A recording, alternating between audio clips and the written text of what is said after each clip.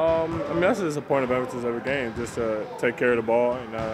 Since probably the beginning of February or like January, really, we haven't done a great job taking care of the ball in the game. So today we just got to make sure we focus on taking care of the ball, keeping them off the glass, and just playing our game. When you are playing a team just 5 days later, how much does it help when you're trying to make those adjustments? You just seen them not too long ago. I mean, it definitely helps if you just if you just played them because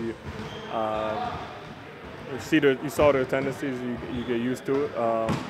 So we know that. We watched film on it. We saw how they play. We know what to expect, and we have to make the reads, to be successful. So it definitely helps.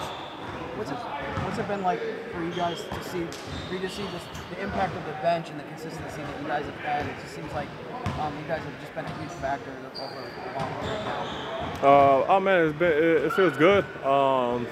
Definitely helps when you got JJ out there shooting 45% and getting 15 a game. And that always helps the bench out. But it's been good. All of us have been coming in, giving energy, playing our roles, and just finding little ways to impact the game. So it feels good. That's always a positive when your bench is a plus.